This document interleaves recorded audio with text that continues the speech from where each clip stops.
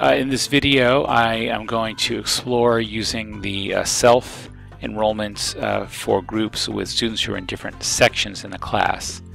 So in this class, I have two sections.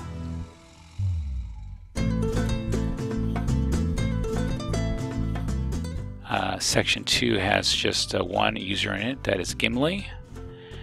And I go to my people page, create a group set, and this group set is going to be self-select. I'm going to allow self-sign-up, require group members to be in the same section. I'll create 3 groups here and click Save.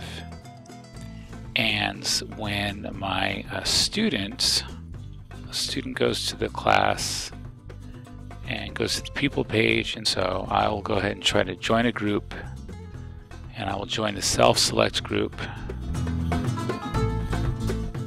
Okay, so that student was able to join the group. Great. If that student logs out, this student is in the other section, so this student goes to the people page, this student goes to groups. This student cannot join the group because it's for a different section, but the student can see who's in that first group. So the student would have to join one of the other groups. The original students can switch to an empty group and eligible group. So it looks like the first student to grab a group locks the group to that section.